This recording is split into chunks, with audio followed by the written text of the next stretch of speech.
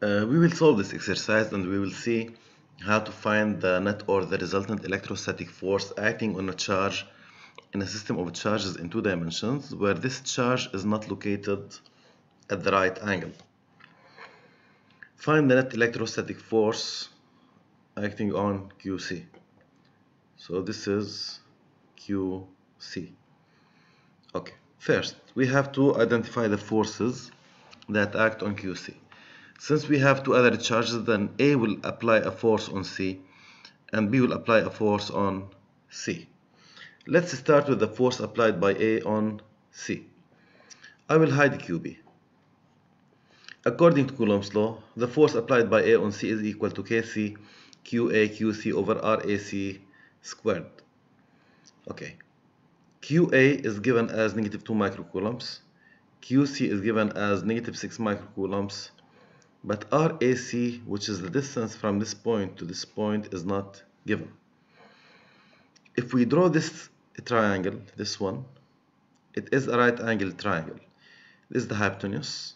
So this side squared is equal to this side squared plus this side squared. So RAC squared, which is the distance from A to C, is equal to RAB squared, the distance from A to B, plus RBC squared, the distance from B to C. We replace RAC, we square both sides, it will be in this form. We replace and we get the answer RAC is equal to 5 meters.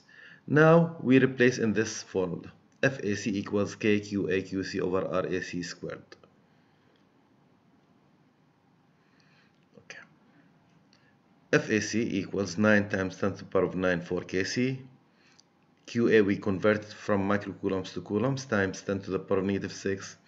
QC is negative 6 times 10 to the power of negative 6. We also convert it to coulombs.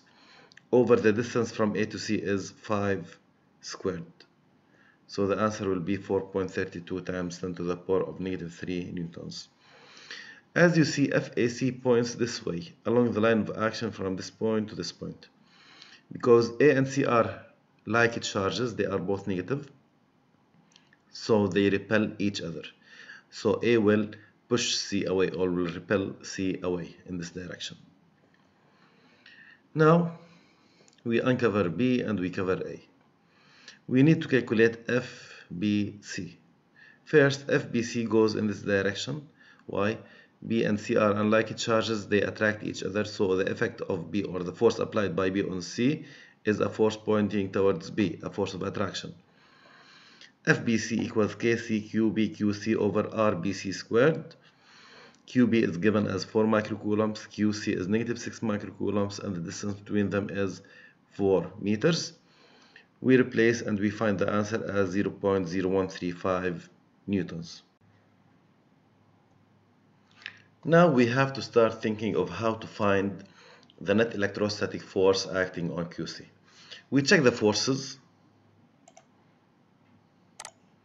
FBC points this way, FAC points this way.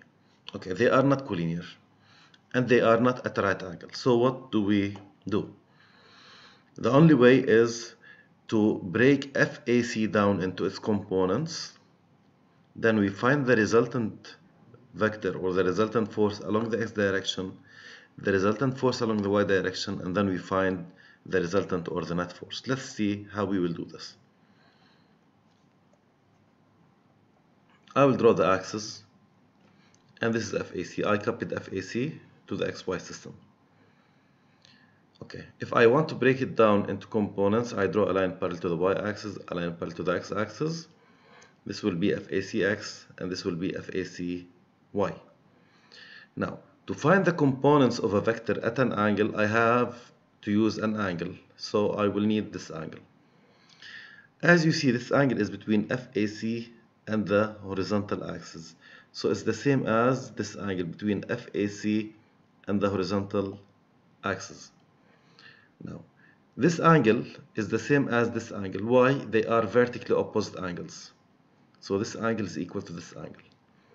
So if I calculated this one, I will have this one, and I will have the angle to find the components of FAC. Now, let's see, for this angle, The opposite is this side, which is 3 meters in length. The adjacent is this side, which is 4 meters in length. So I will use theta is equal to tan inverse of opposite, which is 3, over adjacent, which is 4. So tan inverse 3 over 4, and find the angle alpha. So to find the angle alpha, this is what we do. Next step, I have to find the components FACX and FACY. With respect to this angle alpha, FACX is an adjacent side.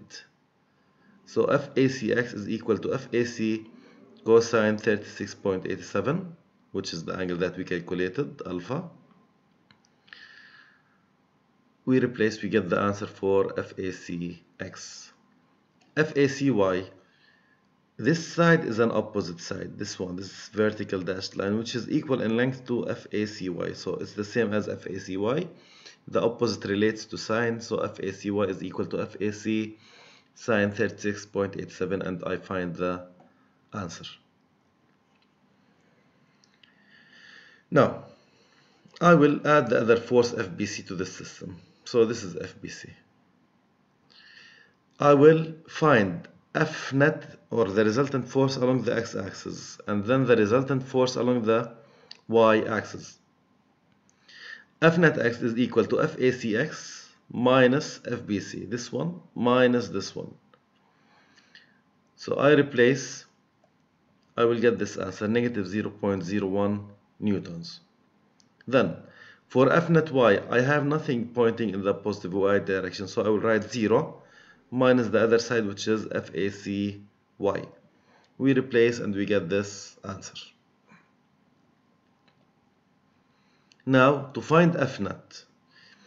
As you see, we found F net x and F net y. When I say F net x, it means it is a vector on the x-axis. F net y is a vector on the y-axis. So they should be perpendicular to each other. Then I can use the Pythagorean now. F net equals square root of F net x squared plus F net y squared.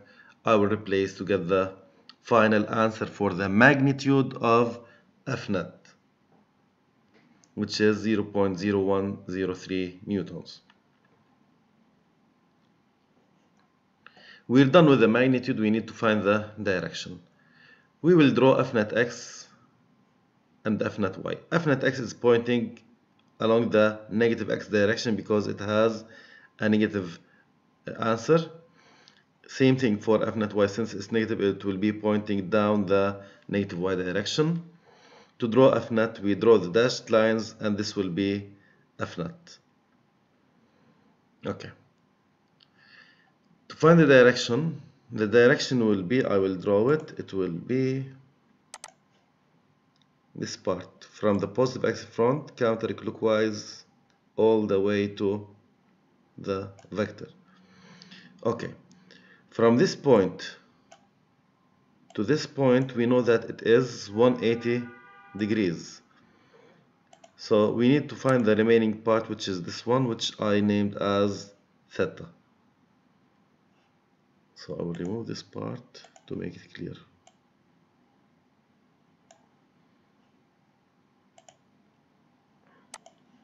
So if I calculate this and I add it to 180, I will get the direction or the reference angle. Theta is equal to tan inverse F net y over F net x. Is it always like that? No, you have to check the opposite and the adjacent. So this is theta. This side I'm pointing at is the opposite side, which is the same as this side, which is F net y. It's the same, equal in length. So it's equivalent to F net y in length or in magnitude. So this is the side opposing the angle. The adjacent is this one, which is F net x. When you replace in the tan inverse function, either use the absolute value or just ignore the minus signs. Why is that? Because I am going counterclockwise, which is the positive direction in this case. I don't want to get different answers that will confuse me. Okay. We replace for F net y and F net x, and we get this answer, 14.57. So the direction or the reference angle of the vector will be, as we said, it is 180 plus theta. So 180 plus theta, which gives 194.57 degrees from the positive x front.